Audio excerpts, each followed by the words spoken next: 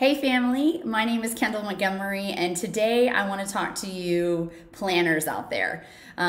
People who have every detail of their life planned out, and maybe if you're like me, kind of obsessive planners. I've kind of blamed my mom ever since I was a kid. When I was in elementary school, my mom would tell me that colleges check back to elementary school for your grades. And so that set me on a trajectory of like, well, I've got to make straight A's. And so I made straight A's in elementary school. And whenever I was in sixth grade, I knew that I wanted to move to Los Angeles to work in film and TV. And that was my plan from sixth grade. And I went through school and into high school and made straight A's. And 2 weeks after I graduated high school, I packed my bags at 18 and I moved to Los Angeles to pursue my dream of being in film and TV.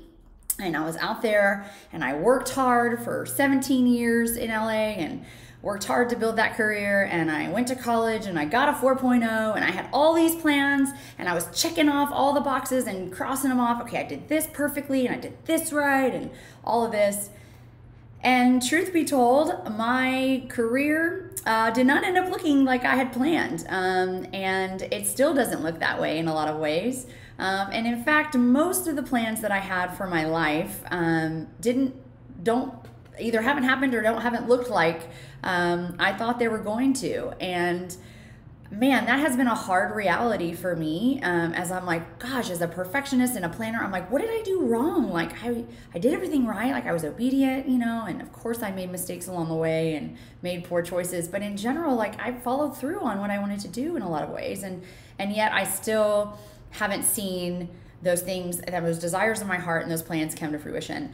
And one of the things, as God continues to change my plans, even now, that He's been teaching me recently and kind of slapping me over the head with is to release control of the way that my plans look and my timeline. And that doesn't mean that I have to lay down my plans and my dreams for my life and to say, well, whatever, like they're not coming to true, so whatever, I'm not just not gonna plan anymore. It's like, no, God wants us to have dreams and plans. And oftentimes those dreams and those plans that we're striving towards are God-given, that God has created us with that in our heart or has put those things on our heart to go after so that we can be used in those areas for His kingdom. And so it's not that He's saying no, most often it's saying not right now. And man, that has been a lesson that I have been learning and growing in tremendously, and really trying to lay down the vision, the way that I thought that would look, and the timeline in which that I thought that it would happen. And some of the scripture that has really been helpful to me in this come out of the Proverbs. I mean, the Proverbs are books of wisdom, and they are chocked full of wisdom.